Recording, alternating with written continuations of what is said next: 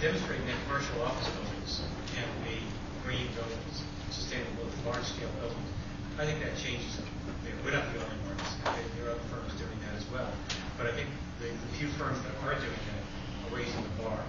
Just as other aspects define what a Class A office building is in New York and other cities. I think having a gold level or platinum level office building will redefine what a Class A building truly is. In terms of products, I'm continually amazed by the incredible developments in low-income on glass. The ability to use low iron glass in this kind of employment was unthinkable 10 years ago. Of course, from a cost standpoint, but also the low-E coatings are at the point right now where Tower 1, we may be able to actually eliminate the ceramic frit and achieve the same energy performance as we did in 7-inch racing. And that's something we're working on with a certain glass manufacturer as they develop the new coatings in play. Many of the elements I was speaking about, microturbines and other mechanical devices, I think, again, large-scale projects elicit response to manufacturers like no other. So if we can come in and say, we have a great new idea for new technology, will you help us develop it?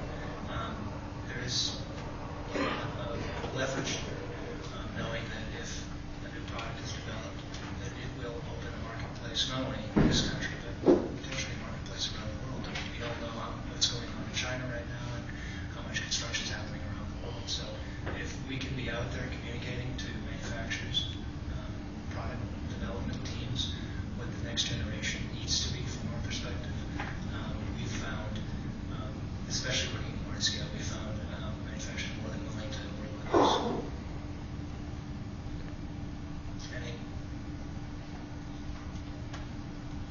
Number 7 has a rather intriguing dialogue with pedestrians. The light show, especially at night. And I wondered if the new building might have something comparable to keep this dialogue in the whole area kind of being a Times Square on.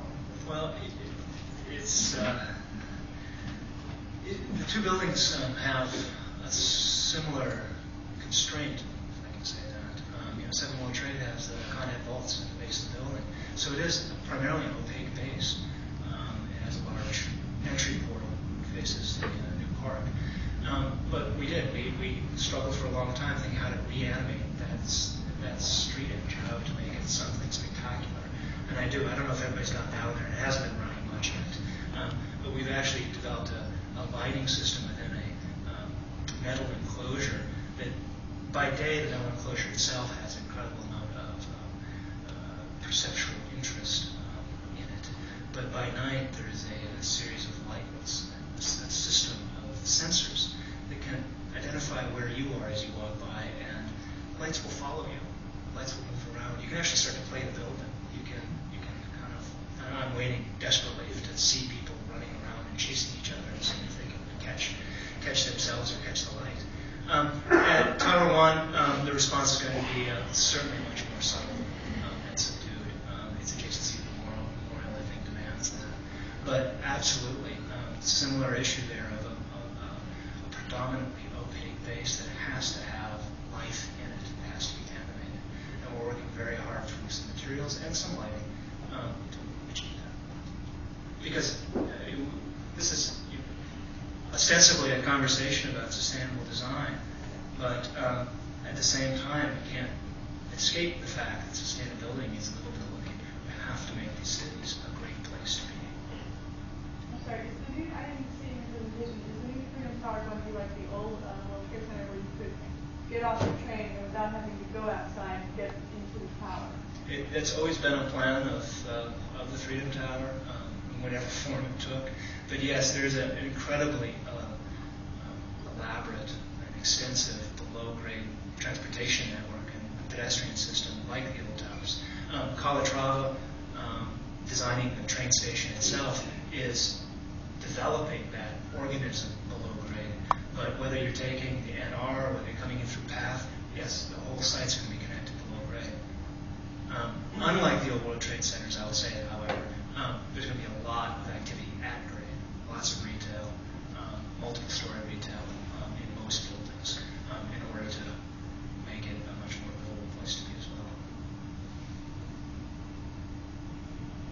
light on sort of sharing between aesthetics and security concerns. It seems like in some ways they might conflict, in other ways they might benefit each other. It's quite a challenge, as you might imagine. I think that we're looking at aesthetic, security, and sustainability. Sometimes there's a happy coincidence. Example of Central World Trade Center is a happy coincidence of security and sustainability, where we've located all the air intakes at the top of the building and put particulate filters at the intakes. Net result is the air quality is spectacular on the floors itself. So consequently, from a sustainable standpoint, the environment is absolutely wonderful in the office space. On Freedom Tower, the most obvious point about security is the base of the building. And I think that one has to take the security concerns as a given. I think one deals with it, one looks at the precedents from the past, whether we look at the Federal Reserve Building downtown, we look at various ways of dealing with substantially opaque buildings, and look at ways of either breaking down the mass or reflecting light. These kind of challenges that we have. I don't think that the security concerns are overwhelming. I think that some of those technologies that we're dealing with the curtain wall above that opaque base, dealing with new types of laminate insulators to protect the glass and make the interior resistant to intrusion, all work. And so it's necessary to maintain daylight, maintain protection of the outdoors by using these new technologies. There is something I need to add about sustainability in practice right now, and that's the enormous advantage we have with the developing computer tools for visualization and simulation. Because one of the advantages of energy performance and the overall benefits to the building that we have now is being able to design a virtual environment and to be able to look to optimize the building performance in ways that we've never been able to do before. Can you explain how this new design conforms to the design guidelines set up by the competition? How does the base conform to the design guidelines? The 3 or 4 major components of the design guidelines for Freedom Tower was that first it was the iconic building and the composition of buildings around the site. Its specific location in the northwest corner was also fundamental to the guidelines. The height of the building, 1776, was fundamental. There's a number of different smaller guidelines that go all the way down to development of urban landscape, plazas, glass. I think one of the best, perhaps not necessary, but for the best guideline is that there will not be reflective glazing around the World Trade Center site. Those kinds of qualitative guidelines, I think, will really improve the environment of the entire site. There's concerns with reflective buildings that all kinds of strong patterns of light would be cast across the memorial, for example. So fundamentally, it's height and location. Fundamentally, also from the energy consumption standpoint, we need to, as part of the guidelines, exceed the performance of the New York State Energy Code by 25%. So that creates some challenges, but it's certainly doable to meet those guidelines. And I'm sorry, I might have misunderstood your question. I was responding to design guidelines rather than sustainable design guidelines. Sustainable design guidelines are a 50-page document that are quite extensive and incredible document, in that they take LEED and make it specific to the site. I've always felt that LEED, get in trouble here, but LEED does have a bias towards suburban development, and Battery Park City, as well as the sustainable guidelines here at World Trade Center, are specific to high-density urban projects, and I think they're a model. Frankly, they're a model for all kinds of other cities around the country.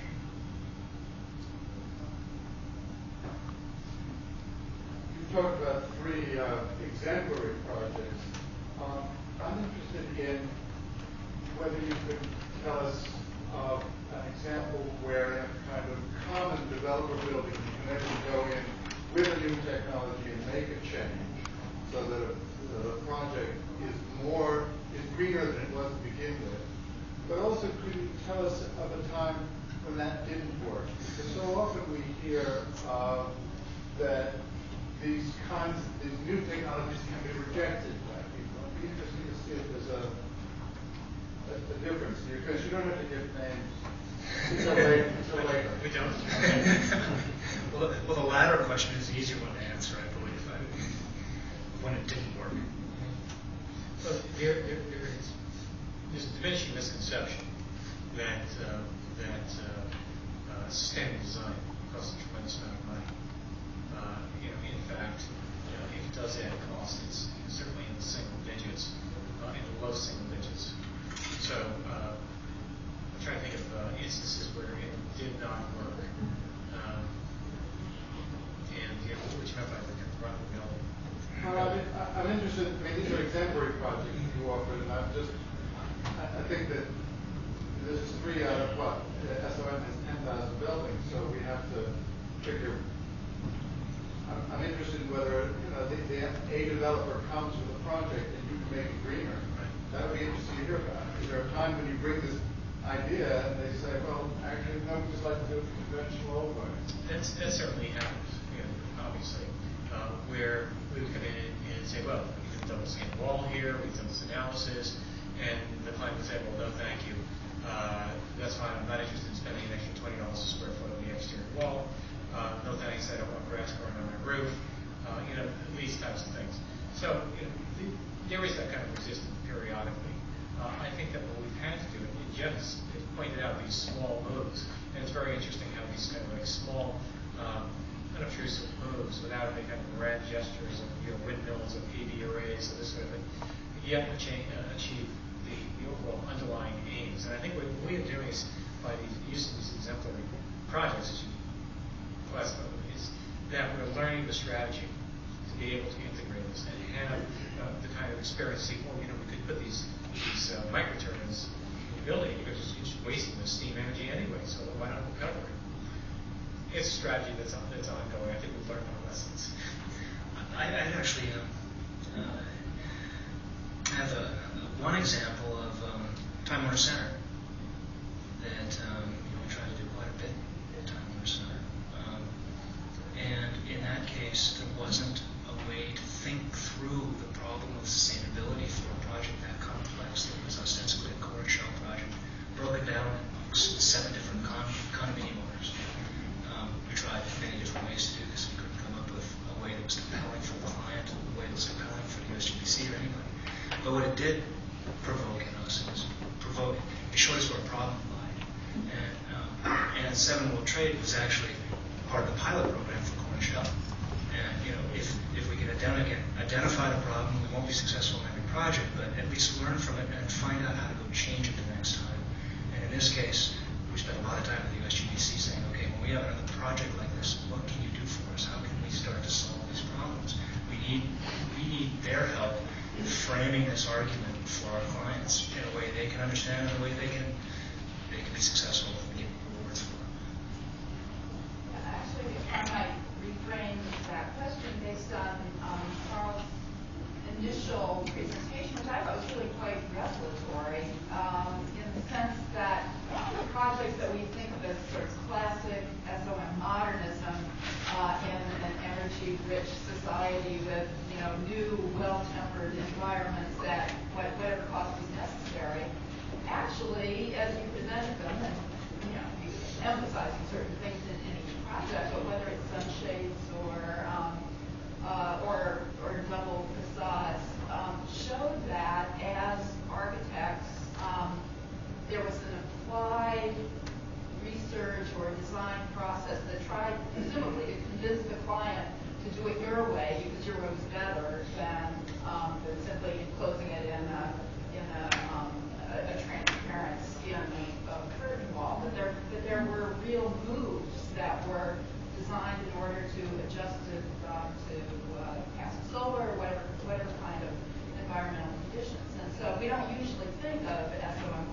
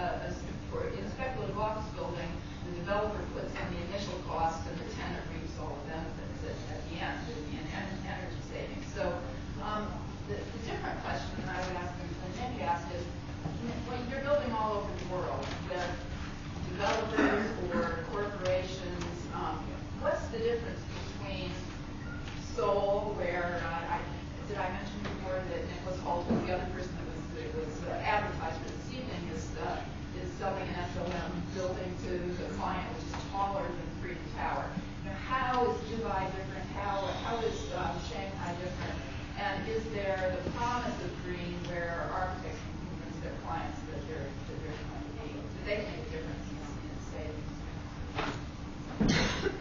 Well, I speak to the work itself is also involved in that project, and that's a client who is interested in sustainable design, different than the Green Building Council here, but they have their own standards in South Korea. But it's important to them to seek ways to save energy and to recycle materials and that sort of thing. So, we're looking at let's say active films on the exterior wall. We're going to have discussions about electrochromic glazing. These types of new advances on this type of building, because these are significant issues to clients that we're seeing. Certainly, the use of double skin walls is in fact more prevalent overseas than it is here. Although we did design Chicago office design a building in Boston for Manulife, which is a double skin wall. That's more the exception here. Overseas, the work that we're doing in Kuwait, in Saudi Arabia, there's a much wider acceptance of double skin wall technology. So we do have the ability to go overseas, try out these systems, and learn from them, and apply it with those methods.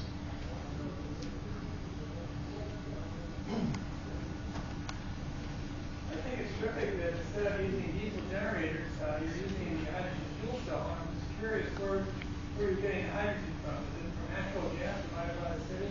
You first break it down? It's natural gas. Yep. So it's still a fossil fuel. I really like the original design with the wind turbines, using the wind up there. Why isn't it used in the new design? Great question. That design, well, actually incorporating wind turbines into a high-rise structure depends on, in order to make it economically viable and more than a demonstration project, it depends on finding a way to get the structure in place and not have the wind have to pay for the structure. It's critical. When we developed the first design of the Freedom Tower, the antenna at the top of the building, the presumption there was the antenna, highest possible, a good revenue stream. We could afford to build structure to get it as high as possible. That structure's there to come in and work with a wind energy developer to come in and mount wind turbines on the building, in which they don't have to pay that initial cost. They just have to pay for the cost of the turbine and then pay for its upkeep. Made fabulous financial sense. It worked. It surprised all of us for a while. We actually had multiple wind energy providers knocking on our door wanting to be part of this, because it not only was a great demonstration, but it made nothing. The challenge is paying for that structure, and whether it's incorporated into a facade, whether it's incorporated into 400 feet of open lattice work at the top, you need a way for the turbines to defer the cost of being there. What happened, it was difficult to find a way to